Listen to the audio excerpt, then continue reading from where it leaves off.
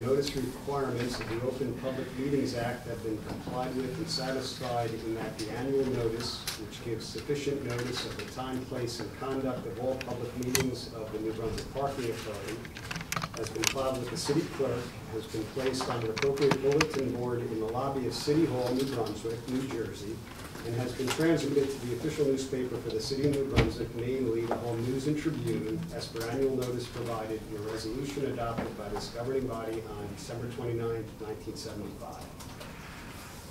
Afternoon, everyone. Okay. Let's call the meeting to order. Read the public notice.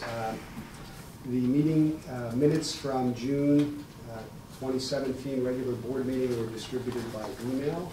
I would look for Make a motion to accept it. second. Thank you. All in favor? Aye. Okay. Executive Director's report. Mitch, you want to- Thank you, Lou. A few items. First, at the Wells Fargo site, as you know, we're looking to demolish that building, which was the old drive-through building for the bank. Right now, we're awaiting PSC&G shut-off so they could go ahead with that demolition. We're looking in the interim, after the demo, to surface that lot, and we calculate we'll get about 25 parking spaces in that lot. And our plan is to put single space meters. We have we have at least 25 single space meters that we put in that lot. So that's what the plan is. So I'm sure I will have more information at the next meeting on that. As far as the Ferrin lot, as I mentioned before, we're looking to reopen that as well. But before we can, the county needs to remediate the, as you know, there's a diesel fuel leakage that came from the old administration building. So the county is responsible for remediating that. So they need access to the site through the Ferrin lot. So until that remediation work is done, we really can't move forward yet on reverting that back to a public parking lot. But I'm waiting to get an idea of when that vote is going to be scheduled. And this goes for both lots, as far as Wells Fargo and the Ferrin lot, that once we're ready to move forward with a parking lot, we have to get lighting in those lots. So that will be also working with PSC&G to get some street lights into those lots. All right. As far as the New Brunswick Performing Arts Center site, I don't know if you're aware, but the demo began specifically at the George Street Playhouse. Ultimately, once construction convenes, we're going to have to remove, take 26 spaces out of service from the existing TD Bank lot. In place of those 26 spaces for the bank, we're arranging for 17 spaces in the City Hall lot to be used during construction until the garage is open. There will be a driveway added basically between the TD Bank and the City Hall lot. There's a fence that separates the two lots. A portion of that fence is going to be removed and a driveway put in, like a makeshift driveway, into the City Hall lot from the TD Bank lot. So customers coming into the TD Bank lot, if they can't find spaces adjacent to the TD Bank, they'll be making basically a right-hand turn into the City Hall lot, and then those first 17 spaces behind the booth, if you're familiar with the lot, 17 spaces behind the booth will be for bank customers only. In the meantime, the city is looking to relocate 17 of their employees between the New Street and the Wellness Street garage. So that'll make room for those 17 spaces. The other note that I had, I did mention that we'll be removing 26 spaces from the TD Bank lot. 17 of those spaces are going to be filled by the City Hall lot. The other 9 are for bank employees, and they're going to relocate to the Wellness garage. And that is going to be the permanent setup until the new Cultural Center garage opens. All right. As far as our restoration project for 2017, we're moving along with this. The two largest portions of the work is at Wellness and Patterson Street garages. basically dealing with joint sealant repairs, partial depth repairs, static cracks, some waterproofing. And that work is about 75% done at this point in time. And it's been going along smoothly. Residential permit update, just to let the board know, as of this morning, we have approximately 4,000 permits out. We're expecting, as I mentioned at previous meetings, we're expecting a much larger demand once August rolls around and the students start coming back into the city. That's what we always get that last week prior to school starting.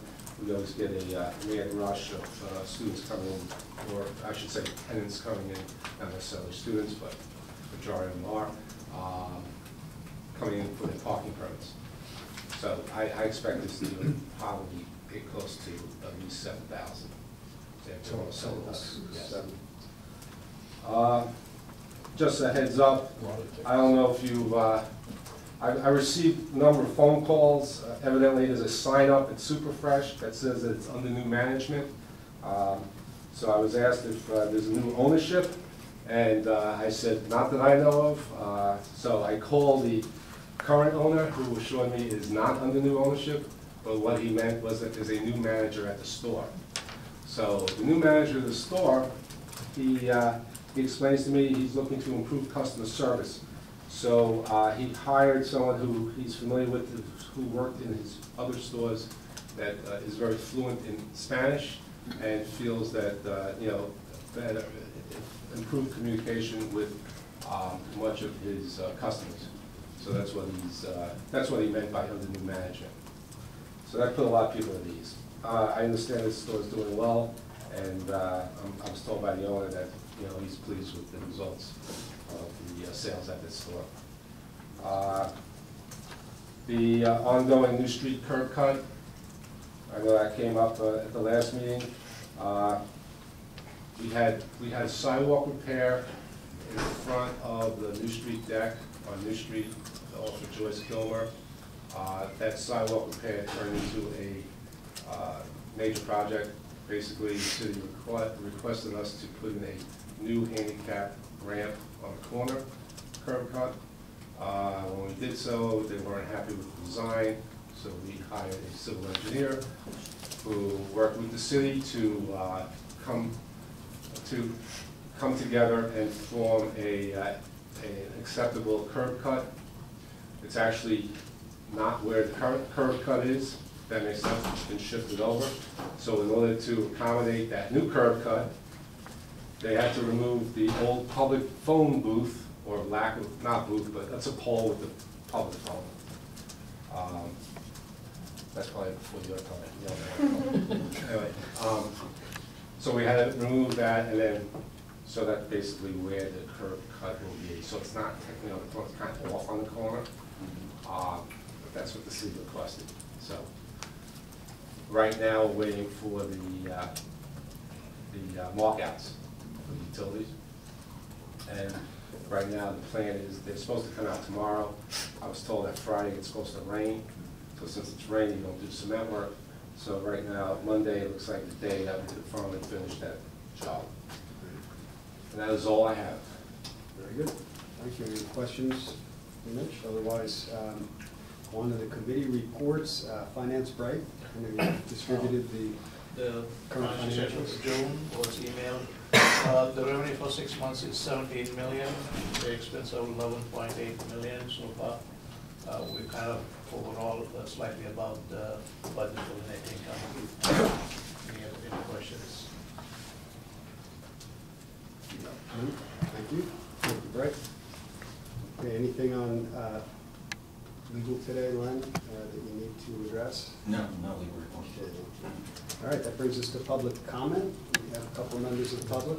Mr. Cradaville, good afternoon. How are you? Good afternoon, ladies and gentlemen. Charlie Cradaville, New Brunswick Today. Just a few questions today for you. Can anybody tell me the total debt of the authority presently? We can get that to you. That's not something you know of. When will the fiscal year service list be available for 2016? What do you mean by that? The list of all vendors that get more than $17,500. Well, that's on a rolling basis. It's filed with the state.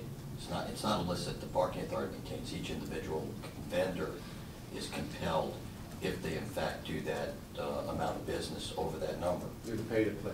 Yeah, that's what I'm talking about. While that is true, there's also a statute that requires it to be, the authority to compile a list and put it on the website, and that has been done for 2015. But I've yet to see the 2016 one. I just want to know when that will be. Next question. But we will work on that. I don't, obviously, do this since we're able. Okay.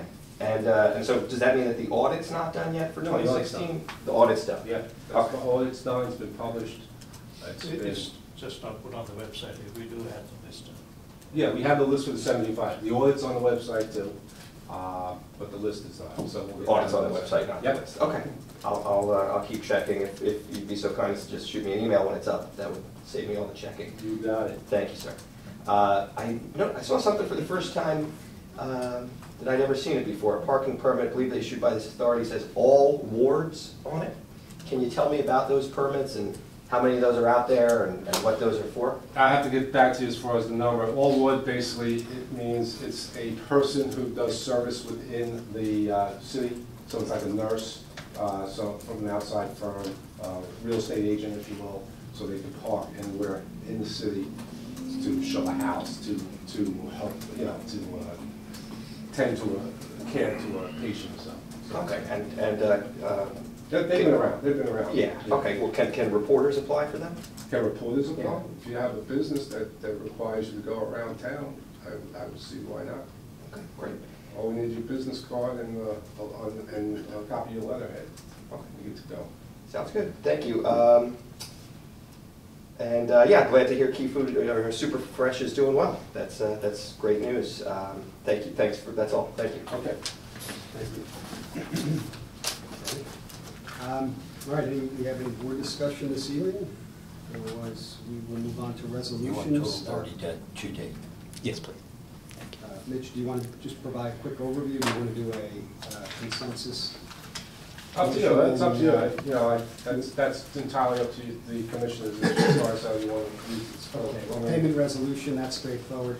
You want to just outline the auction of surplus? It's a single Basically, vehicle? or- we've done this numerous times before. Basically, when we're taking a vehicle off the road, usually due to its useful use, and it's going to cost additional money to repair. In this case, just bear with me, I got to pull up my backup here. We're talking about a 2013 Jeep Patriot. So we're looking basically to put it out on the US Gov bid website. We found it to be very successful when we do that. We've done that in the past. We've done it, yeah, numerous times. It's acceptable practice by the state to do that. They recommend it actually, so. Okay. And then the other resolutions 3 and 4, we voted on those last month. Now, this is the findings. Yes, the local finance board, we appeared in front of the local finance board on June 14th. The local finance board found positive findings. So this is basically resolution acknowledging the positive findings of the local finance board. Both resolution number 3 is for the $23 million city guaranteed parking revenue bond, and number 4 is the resolution for the $3,900,000, not to exceed, I should say, $3,900,000 subordinated project notes, and that's to purchase Wells Fargo and 75 Patterson Street. Okay. So unless anyone has any questions, I would just offer that we ask for a motion to accept all 4 resolutions this evening. Thank you. Second. All in favor? Aye. Thank you. Okay. All right, that brings us to old business pedestrian bridge. Do you have an update? I do have an update. Very good. Okay. Update different than my previous updates, which is usually not an update. So, as you know, I signed a design phase agreement with Amtrak in order for them to look over your plans. You have to sign this agreement. So we finally executed that. So in the meantime, we've sent Amtrak a 30% design plans for the bridge, asking them to review and to get back to us with their comments. Previously, we had sent that same set of plans to New Jersey Transit, who came back with comments. Currently, they inquired about cameras, security cameras. The plan is to have security cameras. They weren't aware of this from the plans, but we were going to have security cameras on in the wellness lobby, looking towards the opening of the garage, and also inside the pedestrian bridge on the platform side. And that would be hooked up to our system here, just a continuation of what we do. And it would be fed off the current wellness system. So it's basically just paying for cameras, which is the cheapest part of security. So it's not too costly to do that. That was the plan. They're curious to know about the wayfinding signage, this way to the bridge, that type of thing. So we have to address that. They also asked if there was going to be lighting added on the existing railroad bridge, which is, as you know, that's the bridge that's currently there that runs on Albany Front Street, whatever it's called down there. But we are adding additional lights to make it more, make it brighter at night, especially. And then there'll also be lights on the new bridge, so it'll be pretty well lit up then at that point. But that wasn't on the plan, so that's why I asked. And lastly, they're requesting that, if possible, a ticket machine for New Jersey Transit be installed in the wellness lobby on the second level. So, basically, if budget allows, we would be more than happy to do that. All right. So remember, we got the $4 million limit. That's what the money we got. So, And I believe we have power there for our machines. correct? Yeah, there's plenty of power. Right, so you could just put theirs next to ours and it would work. Yeah, I mean, yes. I mean, the machines, they're going to have to be moved because part of the plan is to put radiant heating on the bridge, so we don't want any slip and Ice falls. melt, sure. The ice, snow or anything.